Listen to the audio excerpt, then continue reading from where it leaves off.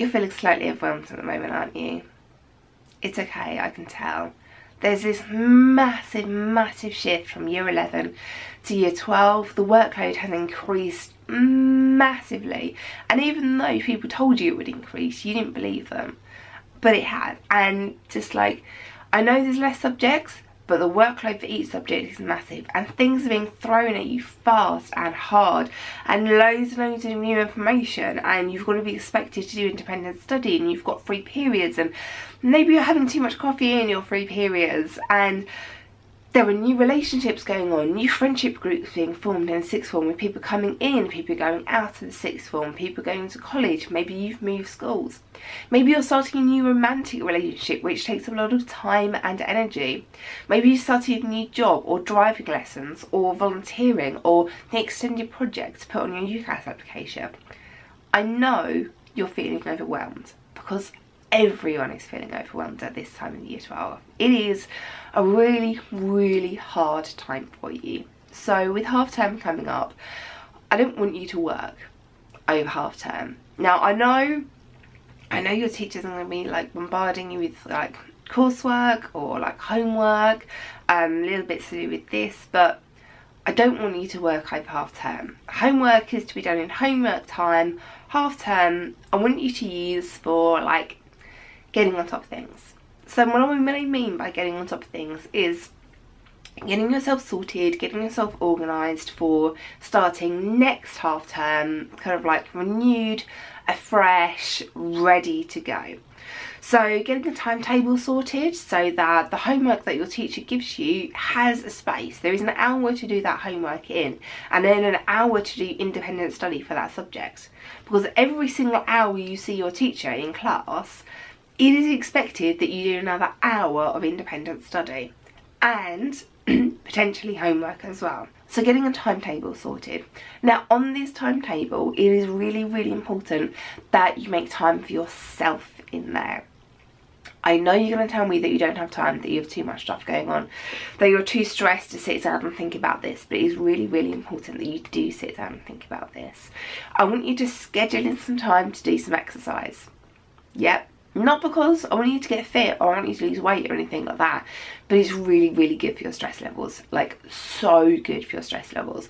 And it doesn't have to be like taking up an aerobics class or like going to a spinning class or playing like loads and loads of football at the weekend. It can be something as simple as twice a week you walk home from school. Instead of getting the bus, walk home from school. That's it. It can be as simple as that. And you know, that could just be like an extra 10 minutes out of your day, which I know you feel like you have to spend studying, but you don't. It's really, really important that you take this time for yourself. And you know, whether it's 10 minutes a day, like 5 days a week, or 10 minutes a day twice a week, or half an hour once a week, as little exercise as you can get in there, or that doesn't sound right, as much exercise as you feel you can fit in there is important. Even if it's only a little bit, it's going to do massive amounts to your stress levels. And you can like multitask while you're exercising. So what I like to do is walk in to and from school instead of getting in the car. It takes me a bit longer. I have less time to make videos, less time to write books for you, but I walk to and from school. But I don't just walk. I listen to audiobooks at the same time, so I can be kind of like, you know, doing my extended reading around the subjects, researching things, listening to podcasts about new stuff that's going on, reading books that I enjoy,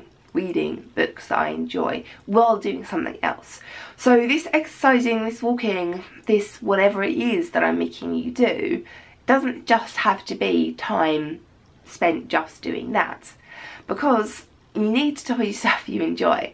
And I know I've pressured you to do this throughout the whole of year 11, but reading is really, really good, especially now we're in year 12 when the exam questions are going to get longer, they're going to get more complicated, the words are getting more complicated, and if you don't read a lot, if your reading age isn't, you know, the same as your actual age, then you're going to struggle in exams. And the easiest way to fix this is just by reading for 15 minutes a day.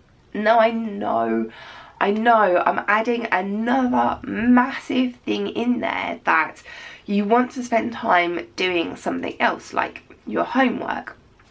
But 15 minutes a day could just be as simple as taking a book to bed with you. Book and a cup of tea, just sitting there 15 minutes before bed reading. Now, I know loads of you read before bed anyway, except you're reading Facebook or Twitter or Snapchats. And I want you to stop doing that, okay? What I want you to do is take your phone and your charger and put them downstairs. Just leave them downstairs. I know this is going to be the hardest thing that I'm asking you to do, but it's really going to improve your sleep. It really, really is going to improve your sleep, I promise, because we're getting rid of the nasty blue light, which makes your brain go all fiery before bed, which means you can't turn off because you're busy thinking about what so-and-so said to so-and-so, or this video that you saw where you're thinking about this. Just, you need that gap between doing stuff and sleeping, which reading a book with a cup of tea in bed will provide you with. So leave your phone downstairs. And then, like, you're not going to get disturbed in the middle of the night. The temptation to check it in the middle of the night isn't there. I know some of you are going to say that you need it for your alarm. Buy an alarm clock, okay? They're really, really cheap, like a couple of quid, okay? It is important to leave your phone downstairs. And then I want you to start working out like a list of priorities. We need to start thinking about important stuff and urgent stuff. What is urgent and important, and what is not urgent and not important? What do you just like doing? Start prioritizing things, and this will really, really help you when you get back to school next half term. So when we go back to school next half term, we're going to be doing exercise, we're going to be sleeping better, we're going to be reading or listening to books more, we're going to have a timetable so that all of this stuff fits in. We're not going to get a bit of homework and not know how to fit it in because it's all scheduled in there. And then you are going to be able to prioritise different bits of work. So that is what I would like you to do over half term. I don't want you to do any actual work over half term. I would like you to get your life sorted.